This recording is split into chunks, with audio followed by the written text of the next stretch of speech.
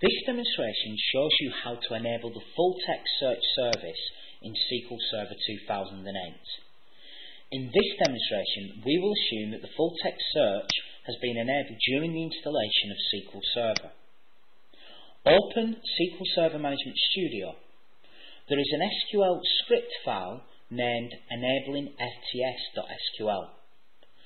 This contains two pieces of code that are first required to enable the full text catalogue and then create a full text index.